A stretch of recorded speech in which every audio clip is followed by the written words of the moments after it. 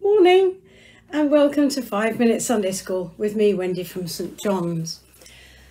I've got a really old computer and I've been on it quite a lot recently. And while I'm waiting endlessly for it to load up, I've got a little star shape that goes round and round and round. I don't know if your computer's like that. Maybe it has a circle with colours in that goes round and round, or even a little sand timer that looks as if the sand is dropping through. Waiting is hard, isn't it?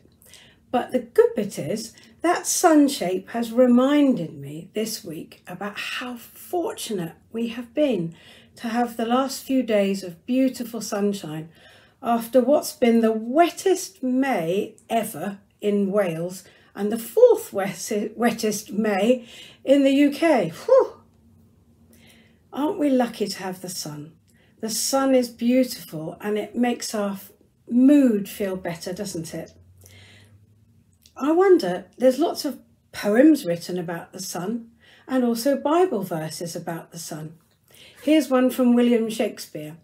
Full many a glorious morning have I seen, flatter the mountain tops with sovereign eye, kissing with golden face the meadows green.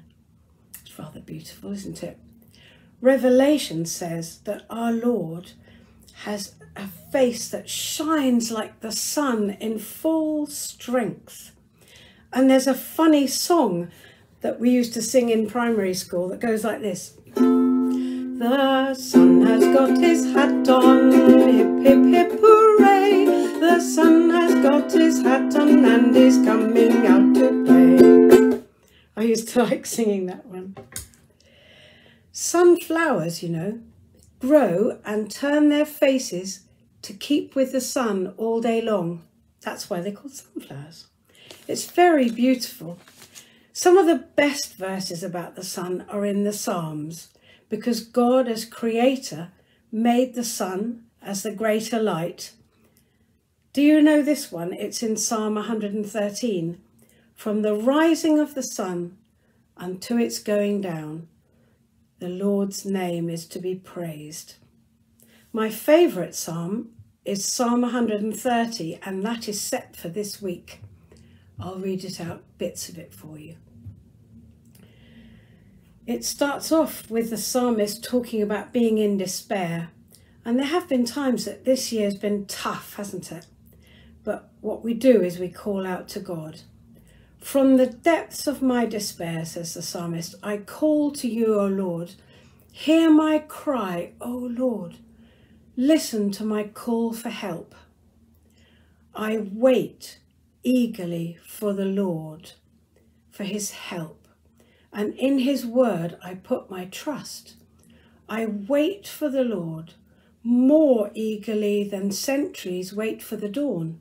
More than centuries wait for the dawn. Israel, trust in the Lord, because his love is constant and he is always willing to save. He will save his people Israel from all their sins.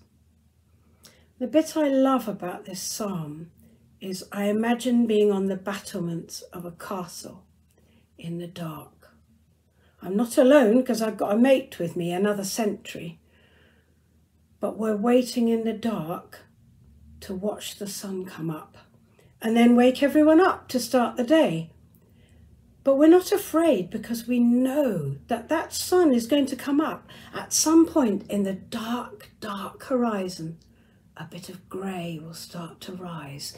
The sun will be just peeping over the top. Even if the clouds are thick, then we know the sun is still there, shining and bringing warmth to the day. Even when it's raining, we know the sun is still there.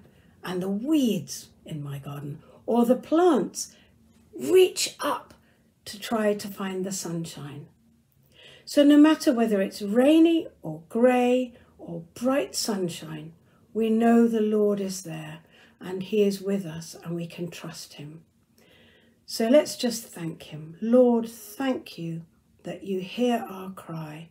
Thank you that the dawn always comes no matter how dark the night is, and help us to enjoy the love that you share with us, which is like the sun, constant, all day, rising again every day.